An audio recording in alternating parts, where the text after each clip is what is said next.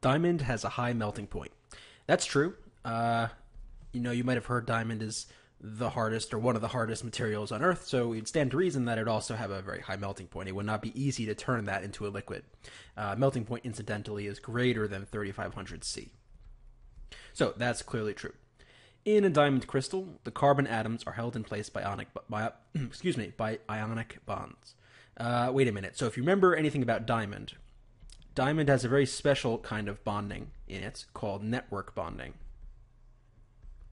And it's a form of covalent bonding, so it's a form of sharing electrons. It is not ionic, so it's not. Remember, ionic is a metal and a non-metal. Clearly, this is just carbon. It's just carbon to carbon to carbon. It's covalent.